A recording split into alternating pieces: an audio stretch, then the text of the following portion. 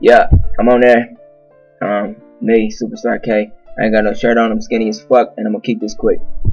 I'm gonna go ahead and give y'all some updates and shit. I was supposed to first off do the show Friday. I had shit to do. I got a fucking life. This is what it is. Usually I hop on camera over there. I lightweight be nervous. I be having little shit to say, but I don't be knowing how to say it. I really don't give a fuck what y'all think at this point. So accept it. Late nights with SuperStar. With that hood nigga. Webcam. Let's do it. First off, it's been a crazy week for me. But I've been bringing people on. I've been losing other people. It's just been fucking crazy. And I don't want to get into too much this week with it, so I'm just gonna give y'all a few updates. I'm gonna speak my mind. Let me keep it moving. And first off, being the Waiting for Autumn 2 beat tape was supposed to drop on October 12th. Shit happened.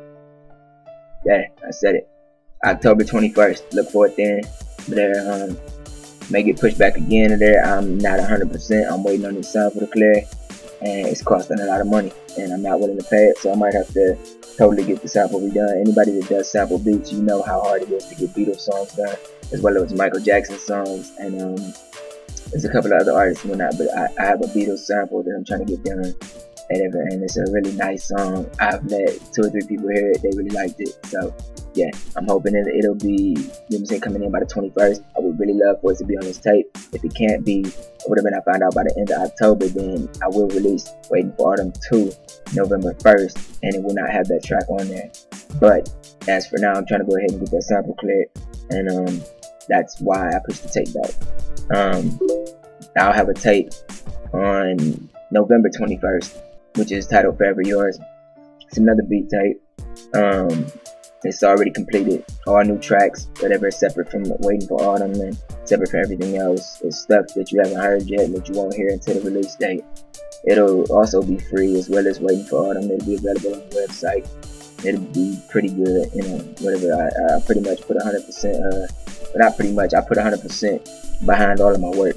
So yeah, it was actually going to be my first instrumental album, but we decided to, well, I decided that I didn't like it. It wasn't up to par for my first actual instrumental album, so I went ahead and changed it up, and went ahead and stuck with making it a beat tape. So yeah, I recovered it after I scrapped it and decided that you folks would appreciate it. Now we keep it away free.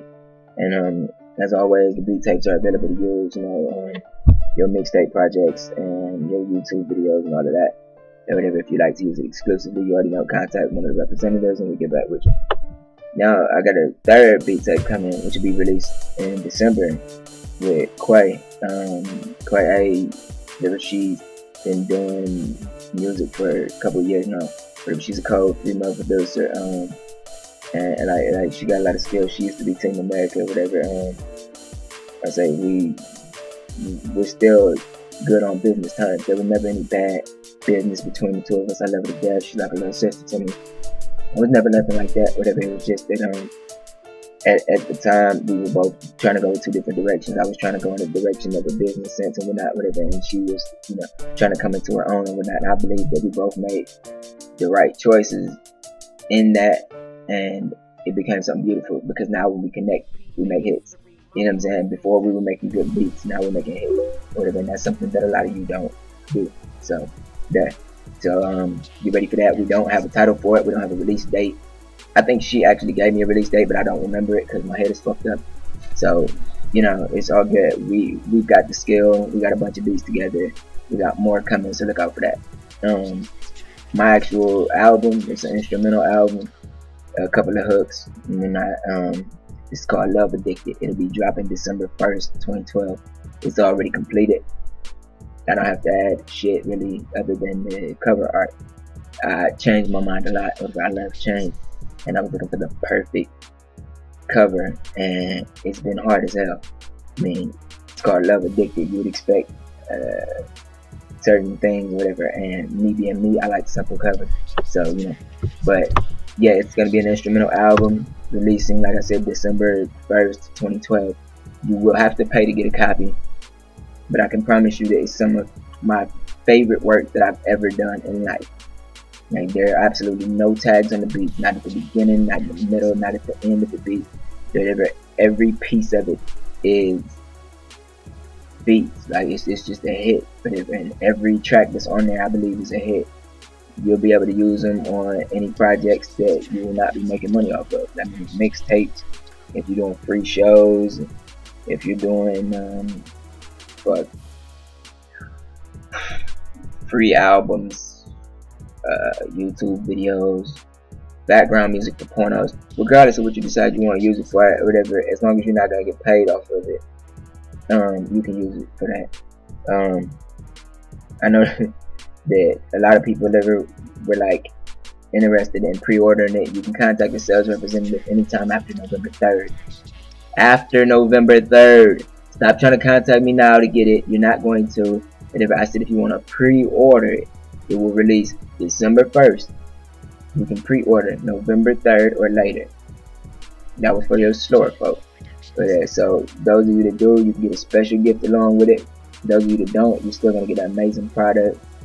You'll be really happy with the outcome, and you'll realize that with each project that I drop, I'm slowly overcoming amazing. It's what we specialize in. Moving on. Website still underway. From my understanding, one of the designers dropped the project. He said that I have too many beats. Like, I'm shitting you not. He said that I have too many beats. I have 2,200 beats that I'm trying to get put on the new website. And he dropped the project because he said that it was too many beats and he wasn't willing to take the time to do it. He said that it would cut into his other work. I don't understand why, because he was being paid in full. So as of right now, the website being updated is a fucking sitting duck. Odds are I'll end up doing it myself because I'm loyal to myself, and that'll be the outcome. But I'm either going to do it myself or I'm going to find a company that's willing to do it. So, you know, shout out to those designers ever that, you know, half-ass do things. And not, you'll get real far in business like that. I'm not. Anyway, you know what I'm saying, the website will be coming. As I always say, better late than never. Let's move on. Shout out to Reels Cafe. They will be signing, well, are signed to King Jaden Productions now. Be sure to check them out. They've got some amazing beats. They've really inspired me a lot. Whatever, a lot of my later rap beats with Mikey Knox. And whatever, shout out to Mikey Knox as well. He also used to be a member of Team America. We never had any bad business whatever again. Just like with Quay, whatever, he had a couple of things that he had to do at the time and whatnot, whatever. And I was in a different situation than the both of them. And so I didn't exactly have to go through what they were going through. We didn't exactly understand each other. We never had beef. It was never nothing like that. It was just, we went different ways, you know what I'm saying, for lack of opinion. And I feel like he made the move that was best for him. And he never stopped dropping good music. Just like Quay. They both dropped good music. And they bettered themselves before they entered into trying to be a part of something that they weren't exactly ready to be in. And so I got much respect for the both of them. I'm still working with both of them, as you see, so it's no problem. You never seen me dissing them. I've never sent subliminals, because when I got a problem with a person, I call them out. That job. He is not signed to King Jaden Productions. He was going to sign to King Jaden Productions. Due to an error with him being a pussy, he decided that he was going to go a different way, whatever, and instead of coming to me like a man and saying, alright, well, I'm not cool with the terms of the contract, he decided that he was going to pawn everything off on the fact that his girlfriend was weird. Those were his exact words. Shout out to Shelby. Whatever, I have no problem with you, sweetie. Whatever, and him not signing with us is not your fault. It's nobody's fault. Whatever, it's a blessing, because lames don't have no business in KJP, period. And what he did was he tried to make it seem like, whatever, oh, because she was weird, whatever, which she's not, whatever, like, she's just as weird as I am, whatever, but he tried to make it seem like because, you know, she's her, whatever, that he couldn't sign to us. Mind you, she's not an employee. I love you to death, Shelby, but you're not an employee of KJP, and he knows that. But he wanted to put the blame on somebody because he's too much of a bitch, and he does not conduct business well, and whatnot, and that's fine, because it is what it is. So, I mean, I'm not even angry at you, deaf child, whatever. Like, I'm really not angry. I think that you don't conduct business well, and that's on you. But hell, I just saw you advertise that you were selling 50 beats for $5. Good luck. Anyway, my take of the day is based on, I don't hate people that don't buy beats. I really don't. You people are getting it wrong, and you just getting it wrong. I hate people that try to make money off free beats. That's what I hate. There's a big difference. I give free beat tapes. Correction. I get free beat tapes all the time, and it's because I want to support these artists that can't afford tracks. I want them to feel inspired by the music. I want them to feel driven. I want them to feel the love that I put into each track. And I want them to go into the lab and feel like actually going in there and doing something. And I want them to make some money. And I want them to come back and be like, this nigga showed us love and this, that, and the third. And they don't even have to come back to buy beats. They could just come back to be like, hey man, I'm feeling your music. But if a person coming to me and telling me that they feel my music, and with that, it's just as good as a person buying music from me. Really. Like, I appreciate the comments, whatever, a lot. Whatever, that might sound crazy, but I really do love music. I love money a lot, don't get me wrong. Over there, I don't really give a lot of free shit away, and people are kind of disappointed at me in that. Whatever, I got 2 kids to worry about. You know what I'm saying? Like 2 kids and a beautiful little something that I've got to worry about. So I'm not greedy or whatever. It's a thing of I'm working. This is my life. This is my business. I don't get up and go to work. I get up and work is there. I get up and I provide work while others are out there building somebody else's dream. Every day I'm building mine because this is my company that I built. So when you see me charging and you're like, well damn, you know what I'm saying, he don't give away shit for free, or he's not willing to work with me or whatever because he's not, I'm not spending any bread. It's not that I hate you, it's not that I think you're lame, it's just that we've got 2 different things. You know what I'm saying? You're trying to make your money so that you can feed your kids and, you know what I'm saying, this, that, and the third, everywhere. I'm doing the same thing. So it's mutual respect. Whatever. Anybody that's grinding, anybody that's hustling, I got much respect for them. I don't have no hate for nobody. But if I just told y'all that some bad business went down, and I still don't hate that man. I mean, I don't have shit to say to you on a personal note, but at the same time, if I don't hate you, like I don't have a reason to hate anybody. But if I love everybody, I got much love. I'm addicted to it. Like, so, you know, it is what it is. But yeah, I just don't, as far as the free beats and shit, you won't catch free singles and shit. Like, for me, I leave that shit to Juliano, SuperStar, Vibe, all them motherfuckers. I blame them for the music production being fucked up the way it is in a way because, like, y'all among other people, don't get me wrong, it's not just y'all, but y'all among other people, we're giving away a lot of free beats to climb up the SoundClick charts, and that shit is gay to me. Correction, because I don't like to disrespect gay people. That shit is lame to me, whatever, and it's lame because SoundClick charts don't get you paid. Like, the same way that niggas out here, whatever, making money, and they're like, oh yeah, whatever, well, they killing it on SoundClick. I've been doing this shit in the streets for how long? Like, I'm 11 years deep, but they're like, half you motherfuckers that weren't even touching keyboards at that time. And I've got more tracks than any of y'all. And hell, I got more tracks than most of y'all combined. So I really feel like, you know what I'm saying, y'all kind of fucked that up for a lot of producers, but it's cool because when you're a real hustler, you're gonna find a way when it ain't no way. They're like, when there's grass on the ground, you're gonna make a path. That's how you do it. So, you know what I'm saying, it is what it is on that. I'm still not giving free beats, you know what I'm saying? Y'all want to check them tapes, that's on y'all. Moving on. If you a hater, you know what I'm saying, and you doing good, whatever, just stay in your lane, man. Do you make music, make money, leave the bullshit out of it. You know what I'm saying? There's a lot of people that I looked up to that let me down musically, and these people are amazing on the personal side, but I mean, they're amazing musically, correction. They're amazing musically, but on the personal side, I wouldn't fuck with you. If it's a lot of people. Whatever, like there's a guy named Eli, I wouldn't fuck with you. Like I wouldn't fuck with you, but you make some decent music sometimes. There's a guy, Elroy, I used to fuck with you on the personal side. I don't really fuck with you, you're nice. Let me see, Death Child, I mean, I don't really fuck with him at all anymore. But that was kind of some gay shit, I mean some bitch shit, sorry, I'm slipping. That was kind of some hoe shit that you put.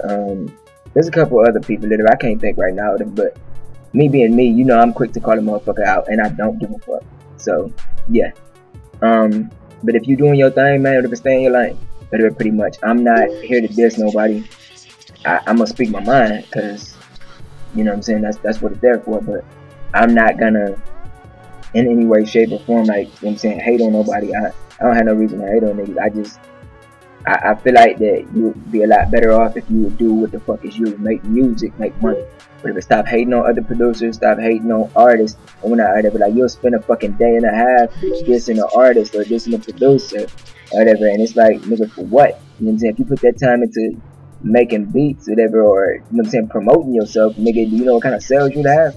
And I can say that shit because while I'm talking to y'all and making videos, or while I'm out fucking my girl, or while I'm out playing with my kids, I got promoters. They already paid. They out doing the job. Y'all see the links? Shit. You ain't got led to this motherfucking video by accident. You know what I'm saying? So it is what it is with that, man. Side note to the lame ass nigga that was trying to get some beef shit started between myself and the homie Goku. You can just die slow. But I spoke to my nigga. We talked like men. You know what I'm saying? We went through the whole he say, she say shit. Whatever. It's no standing issues between us. Whatever. It hasn't been since we met. Whatever. Goku is my nigga. He taught me a lot. Whatever. I'm hoping that I taught him something. Whatever. I mean, the fucking guy, he's got amazing tracks. Whatever. Like, there's not really much other way to say it. He's a fucking amazing producer. Y'all ain't heard of him. Y'all need to hit him up. I know we fuck with a lot of the same people. And we're not, whatever, which is a good thing. Whatever. I think he actually talks to a few more than I do. Whatever. I really hate dealing with people. Whatever, personally.